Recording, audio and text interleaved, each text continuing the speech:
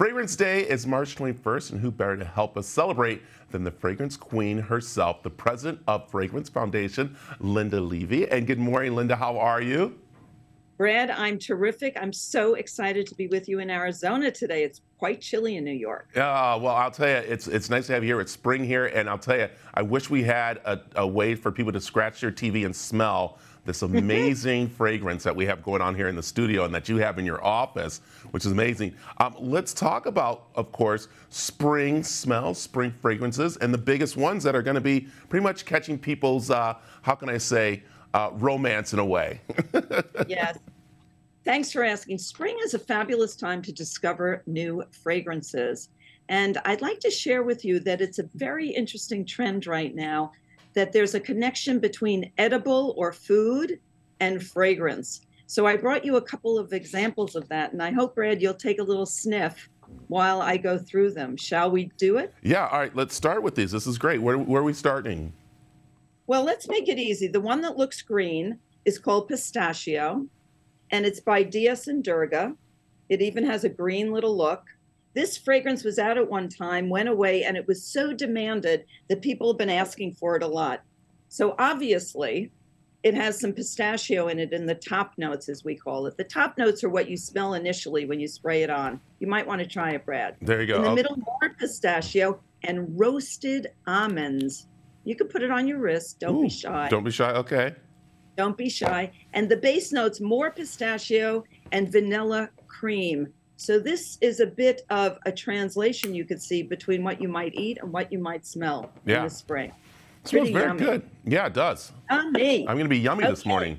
All right. Let's go to Maison Margiela, which is more like the clear bottle. This one is interesting. The top notes, because you'll be becoming quite educated now, what you smell initially is blackcurrant, liquor accord, and bergamot, and some geranium in the middle, and patchouli, which is like a rose. But the black currant, very fruity, very edible. Another one, great for spring. I think I'll spray it on myself. Ooh, that does, it smells nice. And one more, and you asked me before we went on camera, are these for men or women? It's a great question. A lot of people ask that. And the world today has a lot of different gender identities. So we say universal. These two, plus the next one as well, can be worn by women, men, or whatever your gender identity is. This next one is called Clean Reserve, and the scent is sparkling sugar. It's adorable, it has a little ladybug on it, you could see. And if you spray that one on, you might smell a little sweet, Brad. It's got cassis berries. It has jasmine and pink sugar, but pink is for universal, anyone can wear it. And when it dries down a bit, it has some tonka bead and white musk. So universal and edible are two major themes for spring fragrances and brand new products that you're smelling today. I love it. Okay, let's talk about, of course, celebrating Fragrance Day on March 21st. And you've done some cool things here, and that's one is the Scent Journey kits that we have right here with us. Well, you were in the limited edition. We have, as of today, over 5,000 people who have signed up. It's a free webinar. It's on demand. We're premiering a lot of great content. Anyone can still sign up at fragranceday.org. And for the first 1,000 or 1,500, we sent out the kit that you have in your studio. And it has samples of some of the things that are going to be spoken about. That day we'll be premiering fragrances.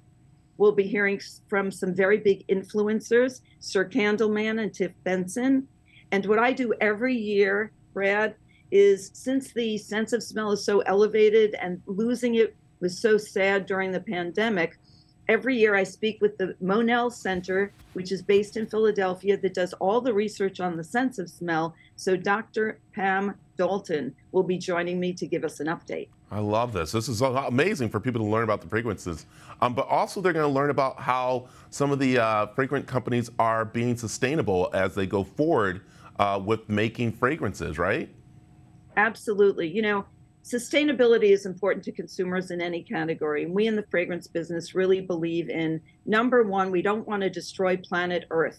So we create fragrances in labs that are using headspace. So we extract a scent from wherever in the world or a flower, and we recreate it without destroying planet Earth.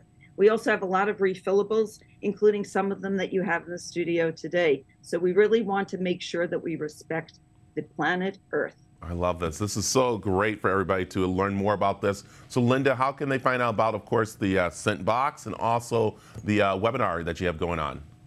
So you can register free at fragranceday.org, and you can find out all kinds of information at our website, which is fragrance.org. So fragranceday.org to register, or you go to the website. Also, we love to share new fragrances every day. Follow us on Insta. Our Instagram handle is at Fragrance Foundation. Every day a new fragrance. I love it. Linda, thank you very much for joining us, and thank you for making me smell very springful this morning. Well, hashtag Fragrance Forward TFF. We believe in diversity, equity, inclusion. You're a man, you're in Arizona, join the Fragrance Foundation. I love it. Linda, thank you. I will. Please do. Thanks for having me, Brad.